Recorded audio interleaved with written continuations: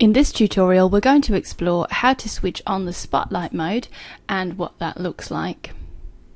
So to start with, we're going to explore where the tool is. You'll see that it is not in the standard toolbar, nor can it be added to the standard toolbar. If you right click on your toolbar, you will find a list of other things that you can add, but you'll note that the spotlight tool is not one of them.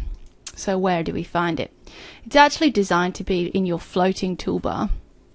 If the floating toolbar isn't coming up automatically, then you need to change some settings. The first way to do that is to have a look down in your start bar by the clock, and you should find that you have a Smart Tools icon, which I don't seem to have. So if it's not there, you type in Smart. In your system tray, you should find a Smart Tools icon. It's a little blue box with white circles.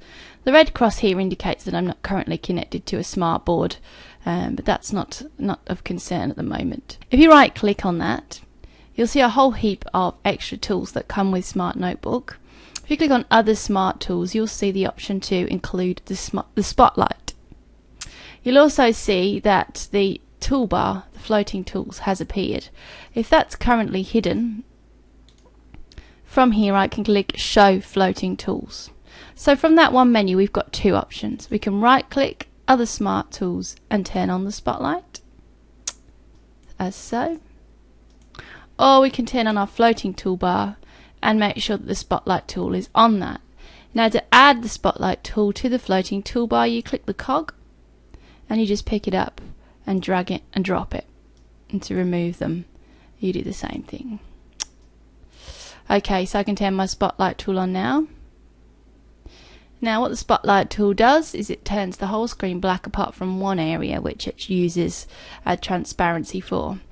You can pick up the spotlight and move it by clicking on the black part of the page.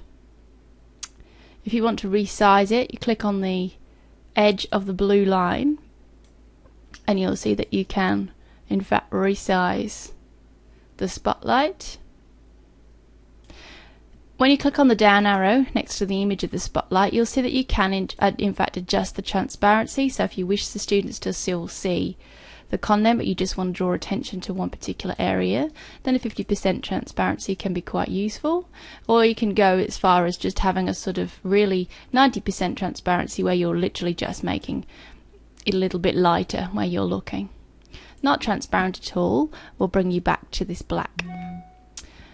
You can also change the shape of your spotlight to a rectangle or a star, and all of these are resizable, as you can see, and move around in the same way. To exit the spotlight, you just click on the drop down arrow and choose Exit. There is another way in which you can use the spotlight tool, or another way in which you can bring up the spotlight tool, and that involves this tool here, which is called the Magic Pen. If the Magic Pen is not currently on your toolbar, then remember all you have to do is right click anywhere where there's an empty space, usually at the end, and then just pick it up and drag it and drop it onto your toolbar and hit Done.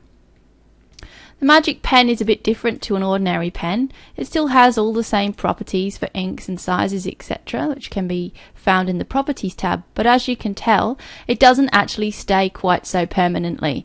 As I'm talking, that ink will disappear, it will fade away. So it's quite useful when you want to just temporarily draw attention to a particular part of the screen.